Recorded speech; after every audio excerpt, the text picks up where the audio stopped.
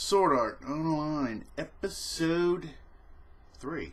This was awesome, but the ending, wow, that was pretty powerful. It actually kind of made me misty-eyed a little bit. I'm just going to tell you, that was pretty hard hitting at the end. The last message, wow, that was pretty. And then the whole thing, and you're like, okay, and the song, and then Red-Nosed Reindeer song. Here we go, the title of the episode. So that was a wow, you know. So I mean, okay, where to start with this? Well, okay, I realize the author is going with the whole guilt thing for Kirito. I just get this. This is, but I just don't feel it. I'm not feeling the guy's guilt. I know he's feeling it, but I'm not, you know. So I mean, look at these people, right? At the beginning of this, they're celebrating. Why? Because he saved their lives. He already bailed them out. Do they listen to the stuff he tells them? Remember the whole thing? I'm going to jump around a lot here. The whole thing about they're going to go into a dungeon instead of going to the usual place. At the same time, at the same exact time that Kita leaves. He leaves, so they're already one person down, right? The guildmaster's gone. They're one person down, and then they decide, well, let's go hit a dungeon. Okay, brilliant. Way to go. Way to go. And then the whole thing, let's just get to the whole Sachi thing. Okay? The whole deal. I mean, Tetsu should have been tanking. Okay? But I mean, this is even just in gaming, you know this. There's people, well, I'm tired of doing this, and so here's something nobody wants to do in the guild or whatever. We'll just get somebody, Sachi, to do it. And Sachi's like, I don't want to do it. You know, I'm not going to be good at this. So this is just, of course, what it is, a disaster in the making. There's a few more random things. When did Kirito get night vision? When did this happen?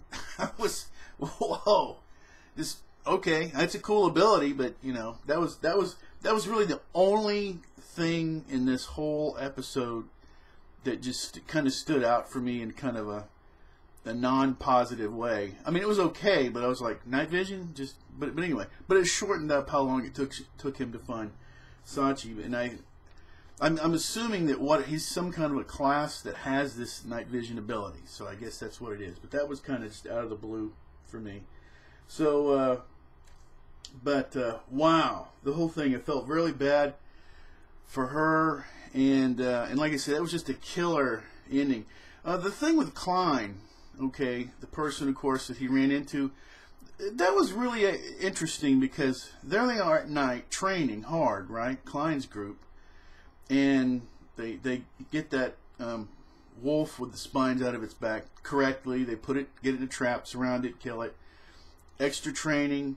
And you can tell that Klein's group is going to keep getting stronger because they're making sense. Okay. And speaking of making sense, let's go ahead and get to this whole thing about Kirito and Kita. And really, this is going to be the title of this episode for me, is Knowledge Greater Than Willpower. Because the whole thing about the charisma of Kita, right? And it's the whole you know the whole shonen thing about taking care of people and the willpower and your friends and that whole thing. And Kirito's kind of like, well, it's because why is this other guild successful? Because they know they have secrets that they're not letting other people know, and that's why they're advancing faster. So there's knowledge, right? And in this series, evidently, knowledge is going to be a definite trump. It's not going to be your typical shonen type thing here. So that I actually really do appreciate it. I like shonen. I like variety. I just, I guess what I want is in anything is consistency. So I like this, and I like to play, like I say, the whole thing of knowledge and the willpower and the whole deal. But evidently in this, it's knowledge. So this is good. This is like I say, I love it. It was a real tearjerker at the end. But this guild had it coming, right? I mean, let's just be honest. He saved their lives to begin with. That's what they said. So I'm assuming all or some of them wouldn't have been alive if he wouldn't have gone there while he was out on his own, you know, and it came across them and saved them.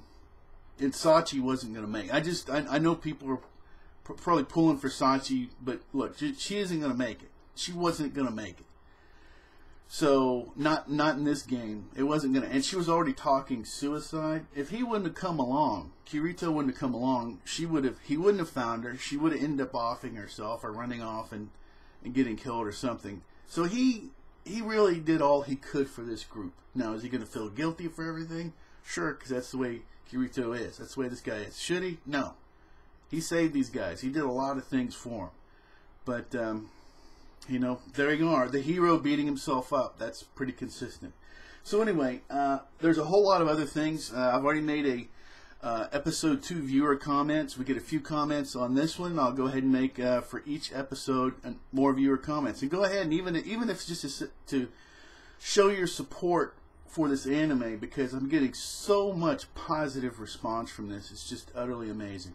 Anyway, thumbs up. Really do appreciate it. Anyone can enjoy anime. Anyone from any background, anything. It's anime's for everybody. You can always subscribe. You can always unsubscribe. You can do anything that you want to. Until next time, take care.